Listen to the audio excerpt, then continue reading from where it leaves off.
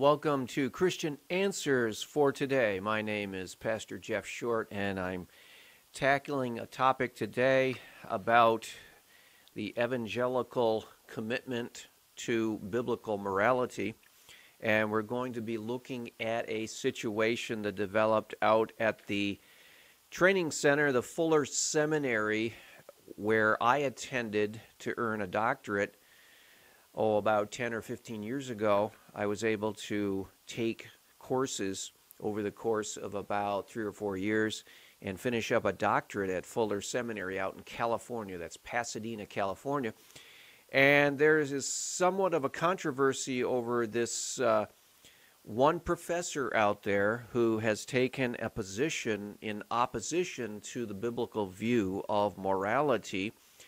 And he has been denied tenure, and he will be moving on after the end of this academic year, the 2015-2016 academic year. He'll be moving on because he has been denied tenure, and he is going then, I guess, to seek another institution that will grant him that as a faculty member. Now, what is it that he did, and what is the problem out there?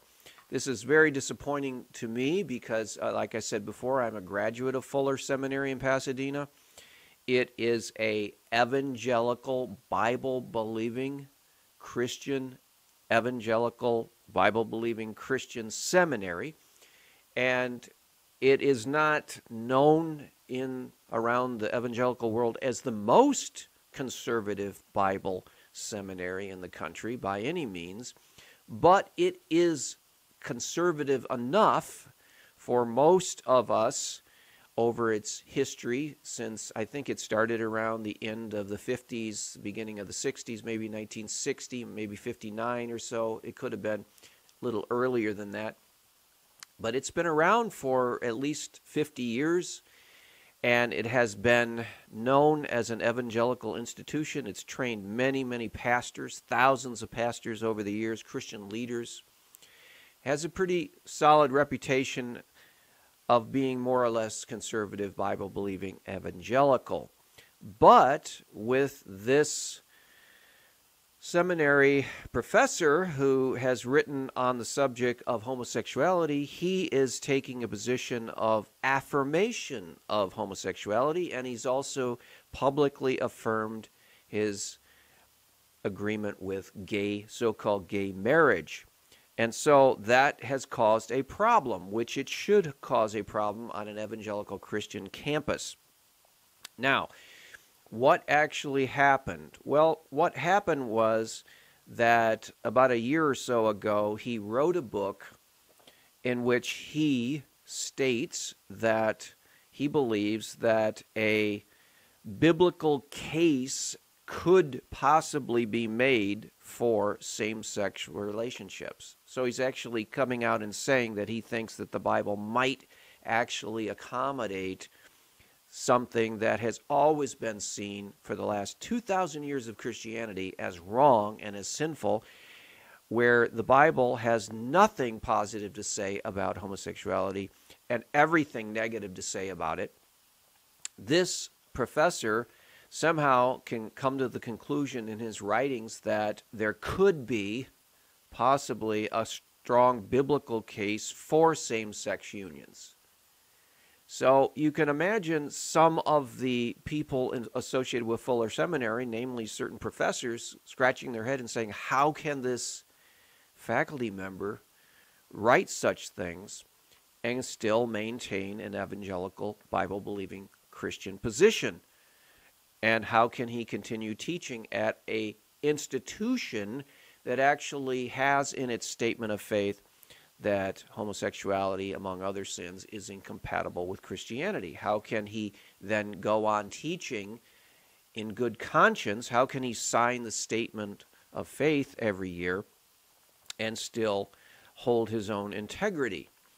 And so it evidently came to a head after the Supreme Court this last spring ruled for the legalization of so-called gay marriage in the United States. And this professor actually spoke publicly on campus at Fuller in agreement with the Supreme Court decision to legalize gay marriage.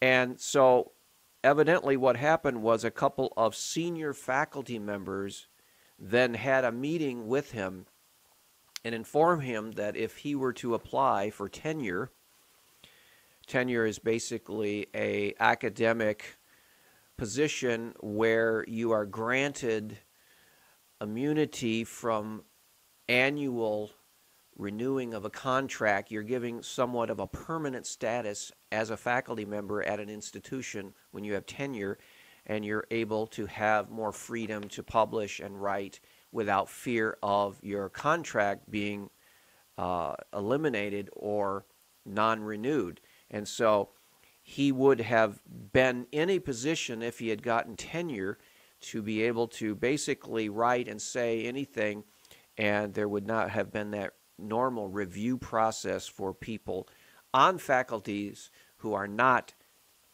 in tenure. And so a couple of the senior faculty members met with him and said that because of his views on homosexuality that are incompatible with the Bible, and most importantly, at that institution, incompatible with the Fuller Seminary Statement of Faith, they could not recommend him. If he were to apply for tenure, they would not be able to, in good conscience, recommend him for tenure. And evidently these were some people who were in a position to influence that process, and he would not therefore get their vote or get their positive endorsement for his tenure, which would mean essentially that he would not be given tenure. And so that would pretty much limit his ability to advance at Fuller Seminary from, I think he's an associate professor or an assistant professor, to full professorship and other things like I mentioned. And so he would not be given a permanent status rather than the renewal of his contract every year, which is what the non-tenured professors have to go through. And so then what happens is that he tells people and informs Fuller that he would be leaving at the end of the 2015-2016 academic year. So basically what he's saying is that since he is being denied tenure at Fuller Evangelical Seminary, that he will then take his teaching abilities and skills and talents to some other institution because he is being denied tenure at Fuller. And so that is the beginning of the end of this professor. His name is J.Daniel Kirk at the Evangelical Fuller Seminary. But that is just the beginning of some of the things that I want to comment on, because there's more to this story. And I want to ask the question, why did it take so long for Fuller Seminary to finally decide that they could not continue on with this professor when his views were known for not just this last episode of when he proclaimed gay marriage is compatible with his views, but he's been writing and speaking about this for a couple of years and teaching at Fuller. Why wasn't it brought to light and dealt with earlier? So we'll talk more about that in the next episode of Christian Answers. Don't go away. Stay tuned.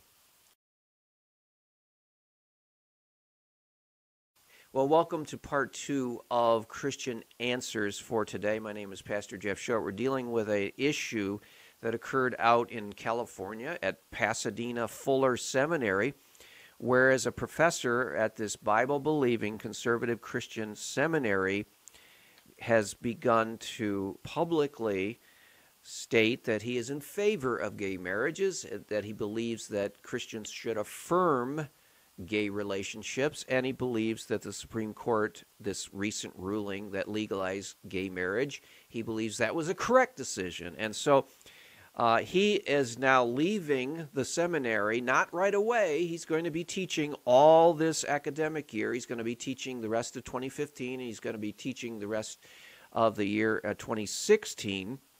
And then he said he's going to be leaving at the end of the academic year. Now, my question is, why didn't the seminary deal with this before, when they knew that he was holding views that were incompatible with the Fuller Seminary Statement of Faith? The Statement of Faith basically says that homosexuality is incompatible with Christian morality. And the faculty members have to assent to the Statement of Faith. They have to agree with it in order to teach at Fuller Seminary. Now we can understand exactly why there are requirements that the faculty have to agree with the Statement of Faith, because they are training the future pastors of America. Thousands and thousands of Christian leaders go through Fuller Seminary. I, for one, back in the early days of the 21st century, 2001 or 2002, I graduated in 2002, and I was aware of the fact that I was at supposedly the world's largest evangelical Christian seminary. And Fuller Seminary has a number of branch offices. They have a number of extension courses. And so they're a huge seminary, and they train thousands and thousands of pastors and Christian leaders every year. And they've been doing that for over 50 years. So this is a highly influential institution in the biblical conservative Christian world. And to have a faculty member at Fuller Seminary teaching the future pastors and Christian leaders of America and around the world, I should mention. It's not just American pastors that go here. It is an institution that people come from all over the world to attend. And so here is a faculty member on the faculty of Fuller Seminary teaching that homosexual unions are acceptable and that we should be affirming them and agreeing with the Supreme Court decision concerning gay marriage and promoting homosexuality on the faculty of a Bible-believing conservative evangelical seminary.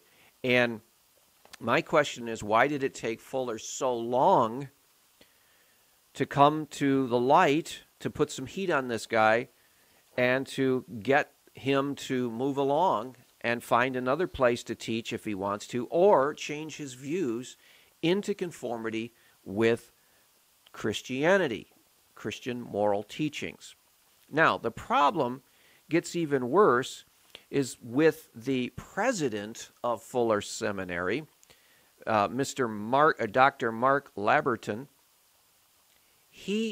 To make things even more complicated, the president, Mark Labberton, endorsed Daniel Kirk's book, in which Daniel Kirk states that there might be a biblical case for same-sex unions.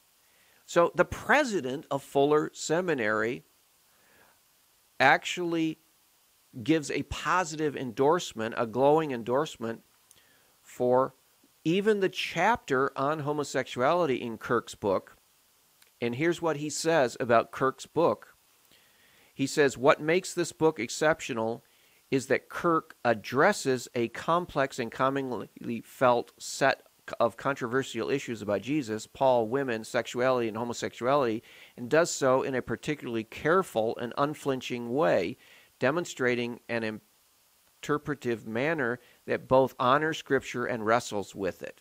So that's the president of Fuller Seminary saying that this faculty member who embraces homosexuality, who promotes homosexuality, who says that the Bible might actually contain an argument for same-sex unions.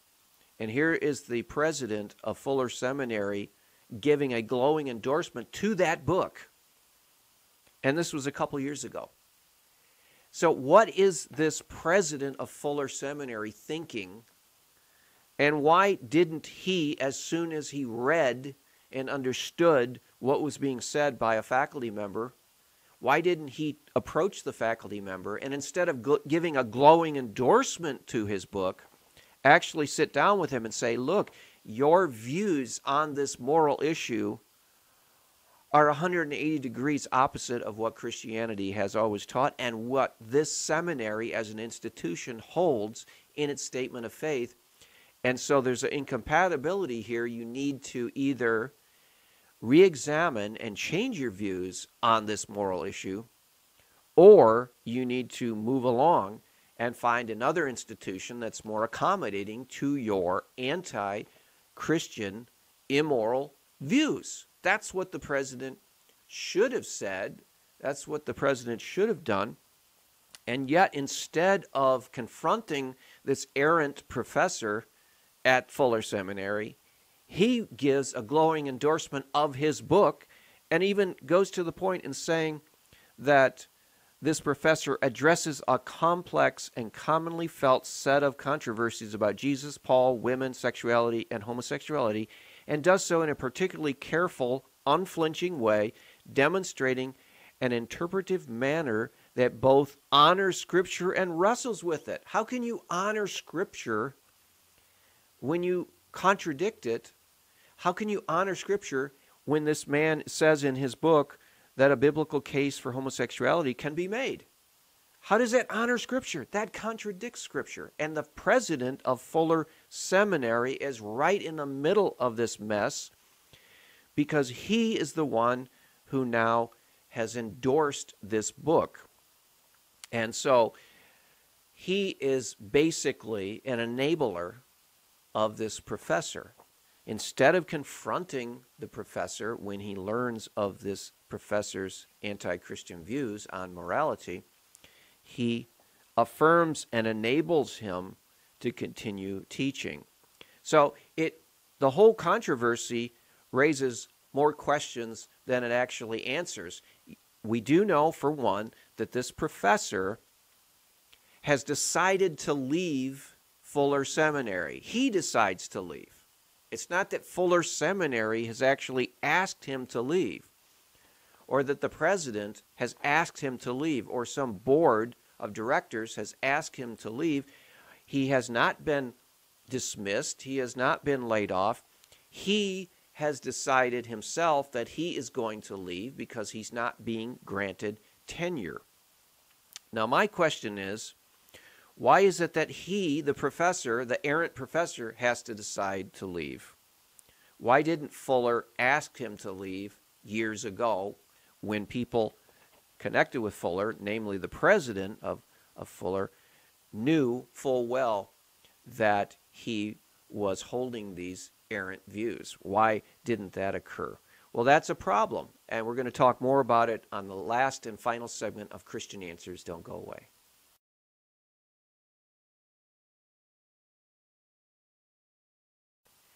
Well, welcome to the third and final segment of Christian Answers. We're talking about a controversy that was brewing out in Pasadena, California at Fuller Evangelical Seminary over this past summer, over a professor who was holding and teaching and promoting an affirmative view of homosexuality, an affirmative view of same-sex marriage, all the while holding a position at evangelical Bible-believing conservative Fuller Seminary.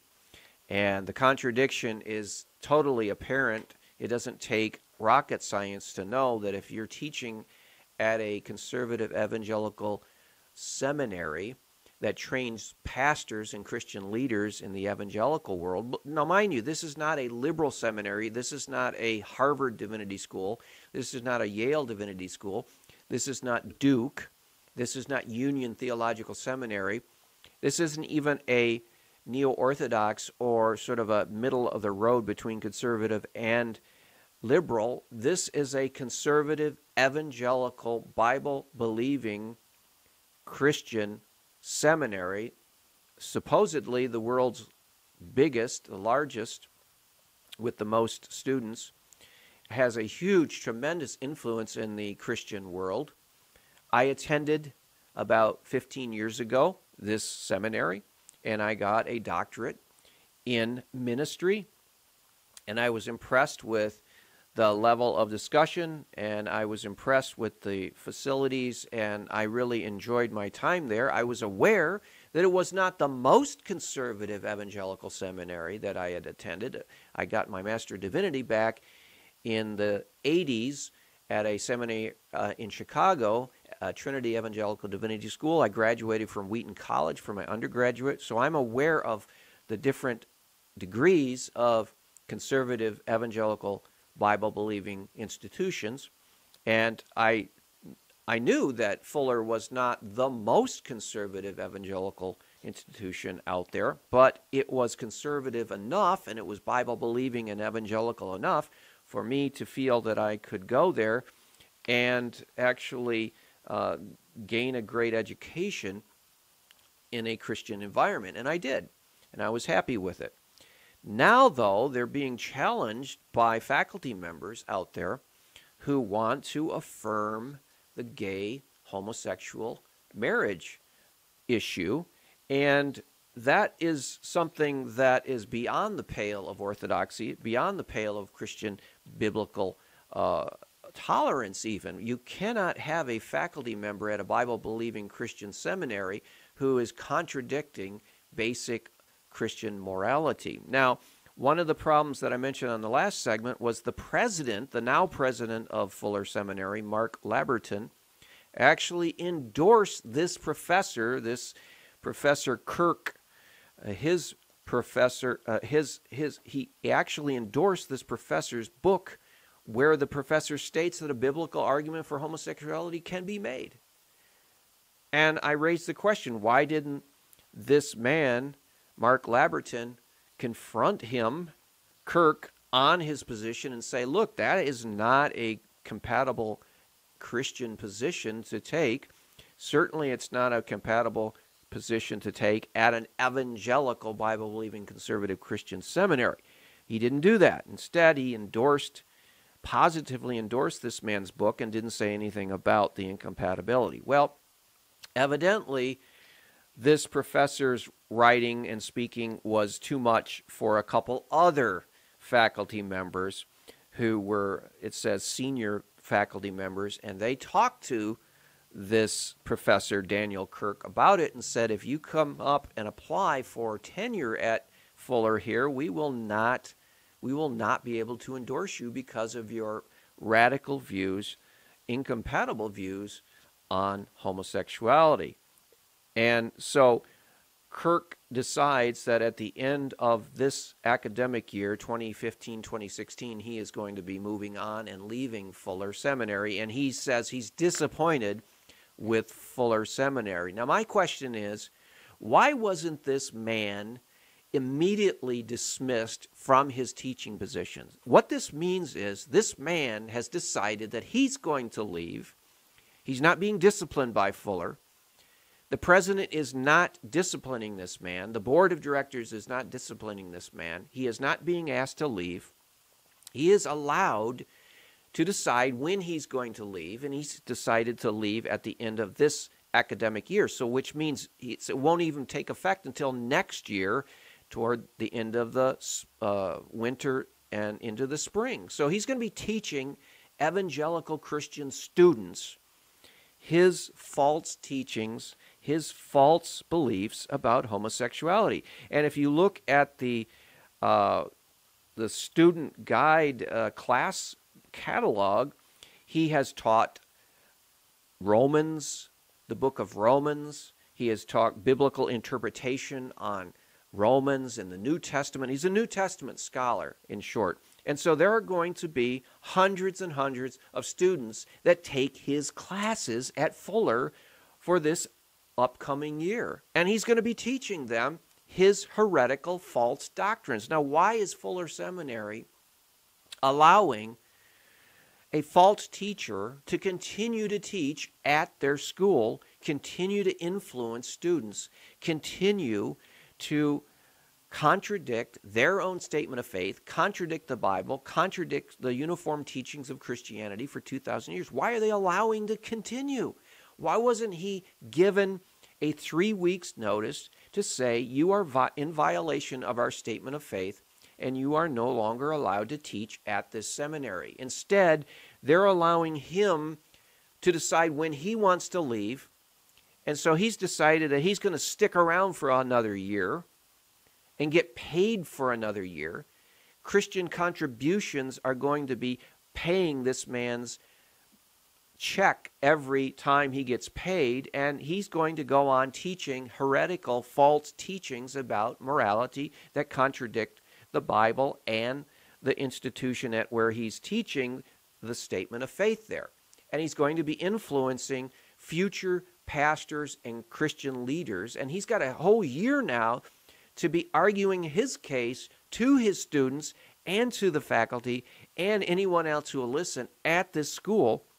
He's got a year to plead his case and talk about how unfair seminary was in not giving him tenure, and how he's disappointed and all this other stuff, instead of being dismissed and given, 3-4 weeks, maybe a month, to get himself all organized and to be moving on.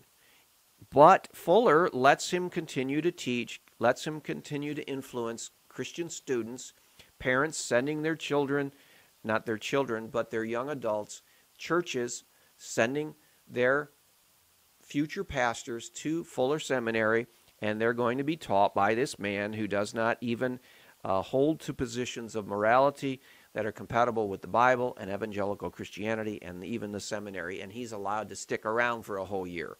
Now, this doesn't make sense to me. He needs to be let go right away. He needs to be replaced by someone who holds to the Christian faith, and he needs to be sent on his way. This is an example of a false prophet, a false teacher, and we need to not treat these people with the respect they don't deserve. They don't deserve respect. He is presuming to come into an evangelical Bible-believing institution and try to change it. And we need to say no to that kind of thing. We need to say no to heresy, and we need to let it be known in the strongest language that we don't put up with people who teach false doctrine in our churches. We don't put up with it in our seminaries. We don't put up with it in our institutions, that especially those that influence others who will be leading the church in the future. So I wanted to bring that to your attention. We need to pray for that situation. We need to pray for Fuller Seminary and a lot of seminaries and a lot of Christian colleges, because they're going to be facing this issue in the days and months and years ahead, and we need to be in prayer about it. Well, that's all we have for today. We'll see you back here next week on another edition of Christian Answers. God bless.